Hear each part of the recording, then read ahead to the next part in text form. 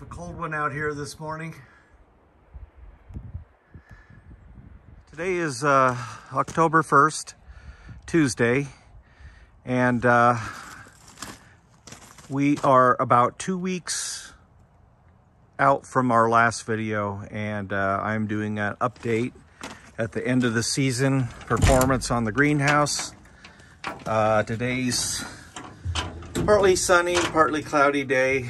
I've kept this thing kind of closed up, and I'm showing you the status 2 weeks on, October 1st. I'm trying to get to the middle of October. Here are the snow peas still going gangbusters. This is the Thai basil that's been in here. It was really going downhill when I first put it in here, but it's got a lot of new growth now. Here's the tomato plant. 2 weeks on from the last video. You can see it's really gone downhill. I think it's just at the end of its life cycle. Cucumbers, we got 8 large cucumbers, 1 kind of semi-large. The little ones don't look like they're gonna make it. I take it back. Here's one right here. We're gonna probably get a couple more off that cucumber plant. 2 of them actually. Got a real late start in the year with those.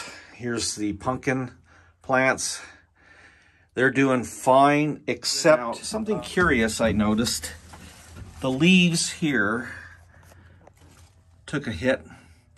They're actually touching the fiberglass, so I'm wondering if the fiberglass got cold enough to transfer that cold and shrivel the end of this plant. The other one's doing the same thing. This one, you actually can see it better.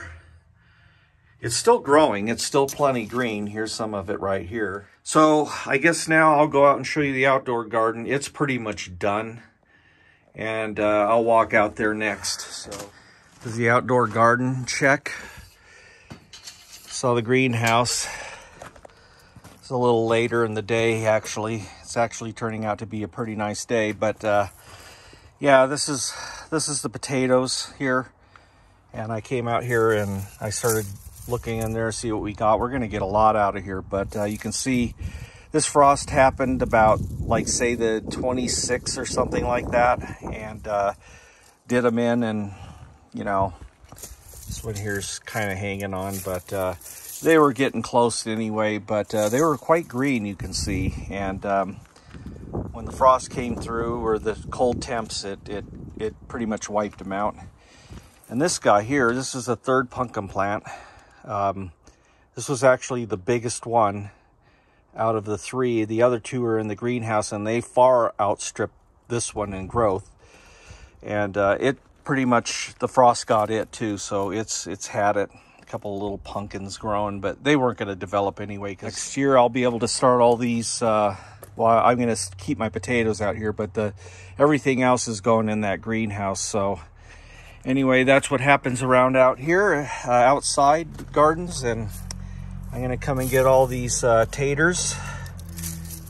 Taters, precious. So that's something for me to do today, or I'll have the wife do it.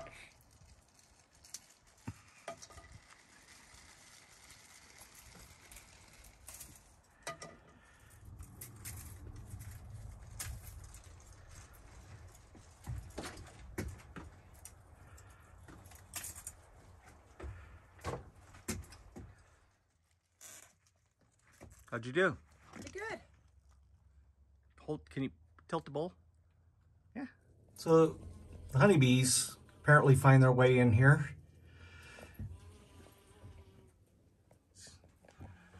Getting the last bit of, I guess, nectar off those flowers. And there's only one way for her to get in and out of here, and that's these hatches. So that must be enough for her to figure out how to get in here. Oh, there she goes. Let's see if she goes out. Yep, that's what she did.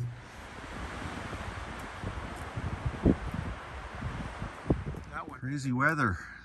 Had a pretty significant freeze on the 3rd, got into the high 20s, and a windstorm yesterday on the 4th, blew down some more trees.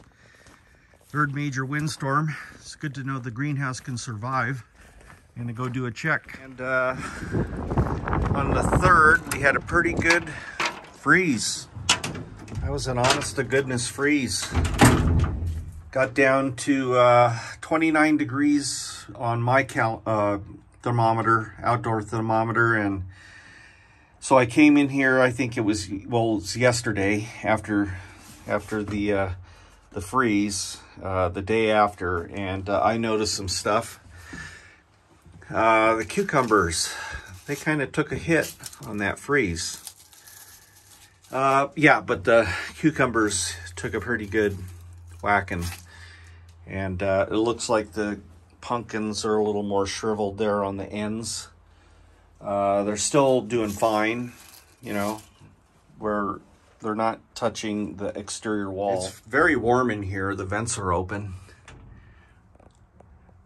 So I'm going to keep letting this thing go. I want to see how far it's going to extend. But these snow peas, they're doing great. Normally this time of year, they'd look more like this. They'd be shriveling up and dying. But they're very green and lush and growing. Anyway, I'm going to keep monitoring this, and I will keep adding to this video. And until all these plants go to plant heaven, I will monitor it. So today's October 8th, a few days after my last update. And I kind of screwed up. I accidentally left the vent open, and we had a freezing night. I think it was the 6th. And anyway, everything took a hit. I came out in the morning and I noticed the vent was open. I was like, damn it, you know. It really did a number on the pumpkins down here. And yeah, the cucumber, it's just had it. So I'm out here, I'm picking some stuff, trying to salvage what's left. I got some more snow peas and some tomatoes. I'm still gonna pick a couple more off there. Yeah, I messed up. But snow peas, they actually took a little bit of a nosedive too. So anyway, that's gonna skew the test a little bit, but I think that these were going downhill fast, and the cucumber, it's not coming back from that freeze, and it was producing some little cucumbers, and I doubt if those are going to form now because it looks like all the leafy parts are kaput. So today's October 15th, and I'm doing a quick update because this is was my goal to get to the middle of October. So I'll do a quick inventory of what's going on in here. Snow peas, they're starting to show their age, and yet they're still quite vigorous, and they're actually flowering still. And I think we're going to get some more. There's a small crop on here, as you can see. Yeah, come in here and pick these. The basil also is doing okay. It's actually flowering. And this damage happened when they were outside at the end of September. There was a frost that came through and got them.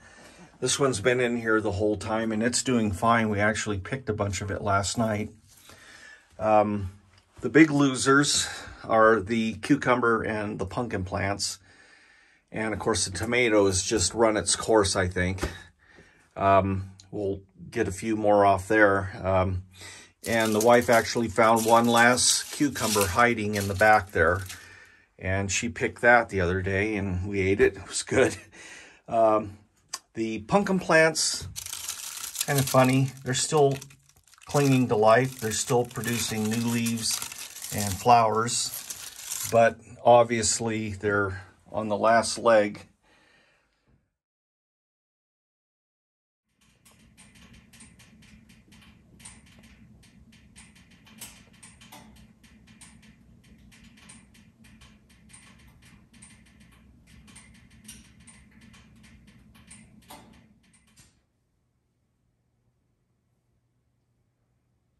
Quick update here. It's October 21st, Monday. We have been gone a couple of days. We left Friday afternoon, and Friday night was scheduled to have a low of 24 degrees, which probably means it was more like 21, 22 degrees around here. And today's the first chance I got to come out here and check on them. So a few days after the freeze, and this is what I found. Quite a few snow peas I picked. They got a little frost damage, but the wife says they're perfectly fine to eat. The basil, yeah, the frost finished it off finally. It was green on Friday afternoon when we left, and this is what we came back to. Of course, the pumpkins and the cucumbers have long been done, but the blueberry is another kind of a surprise, because normally this would be very much in its fall colors and dropping a significant portion of its leaves, and it has been extended at least a couple of weeks, as have the snow peas, because these would have been long gone also. So still getting flowers and snow peas off it. So